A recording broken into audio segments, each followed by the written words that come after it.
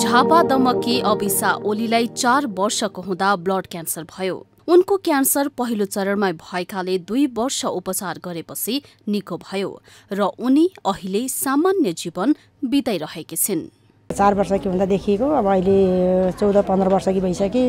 दबाई 2 वर्षको दबाई गर्यौं हैन, धेरै खर्च पनि लाग्यो। अब खर्च लागे अनुसार नानी बचाउन सकियो। यो ब्लड क्यान्सर मान्छे सुन्दाखेरि अबि यस्तो भएर त मान्छे मर्छ, यो त लागेपछि भन्ने कुरो गर्छन् हैन। तर मान्छेले हिम्मत हार्नु हुँदो रहेनछ। गर्न कोसिस गर्यो भने आफूले पनि ध्यान दिएर सफा सुग्घरमा डाक्टरहरूले पनि साथ दिनुभयो भने यो निको हुँदो रहेछ, राम्रो हुँदो रहेछ। बझाङका दीपक थापाका छोरालाई पनि ब्लड क्यान्सर भएको थियो। 13 महिनामै छोरालाई क्यान्सर भएपछि थापाले हिम्मत हारिसक्नु भएको थियो। तर निरन्तरको उपचारपछि छोराको क्यान्सर निको भयो। अहिले चाहिँ फुल्ली निको भइसकेको छ। हामीले लगातार 3 वर्ष 6 महिनासम्म चाहिँ उपचार पद्धति अपनाएर अहिले चाहिँ फुल्ली कम्प्लिट भइसकेको छ। औषधि सकेको पनि 2 वर्ष 5.5 वर्ष भइसकेको छ टोटलमा चाहिँ। बच्चा अहिले 7.5 वर्ष कम्प्लिट भइसक्यो, अब 8 वर्ष लाग्दैछ। उसले चाहिँ 13 महिनाको हुँदा चाहिँ भएको हो। नेपालका कति बालबालिका क्यान्सरबाट प्रभावित छन् भन्ने यकिन तथ्याङ्क छैन। तर 10 लाख बालबालिका मध्ये 120 जनामा क्यान्सर हुने सम्भावना रहेको चिकित्सक बताउँछन्। बालबालिकामा स्नायु प्रणाली, कलेजो, मृगौला लगायतको क्यान्सर देखिए पनि सबैभन्दा धेरै ब्लड क्यान्सरले सताउँछ। क्यान्सर भयो कि भनेर शङ्का गर्ने केही लक्षणहरू हुन्छ।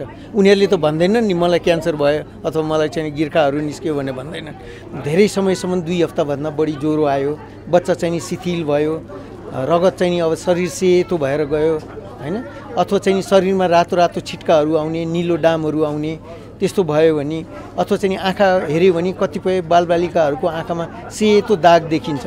त्यस्तो भयो भने बच्चाहरूको आँखा चाहिँ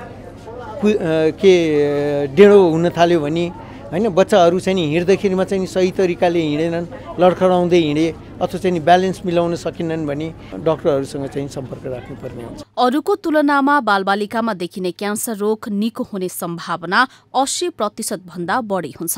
तर अभिभावकले बेलैमा चासो देखाए रोग पहिचान गरी उपचार गर्न सकिने चिकित्सक बताउँछन्। क्यान्सर निको भइसकेका बालबालिका नियमित चिकित्सकको सम्पर्कमा रहनुपर्छ।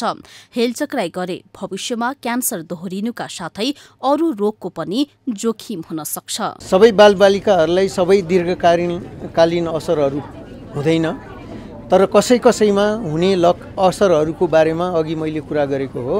ती मध्ये चाहिँ एउटा चाहिँ त जुन क्यान्सरको उपचार गर्यो त्यो क्यान्सर फर्कन सक्छ।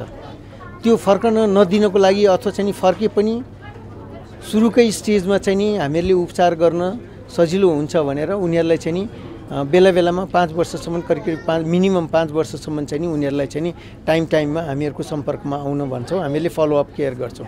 क्यान्सर निको भइसकेपछि पनि फलोअप एउटा चाहिँ महत्त्वपूर्ण कम्पोनेन्ट हो। क्यान्सर आफैमा घातक रोग हो, तर पहिचान गरी समयमै उपचार पाउन सके यो निको हुन सक्छ। क्यामेरामा उमा कार्कीका साथमा कमला गुरुङ, काठमाडौँ।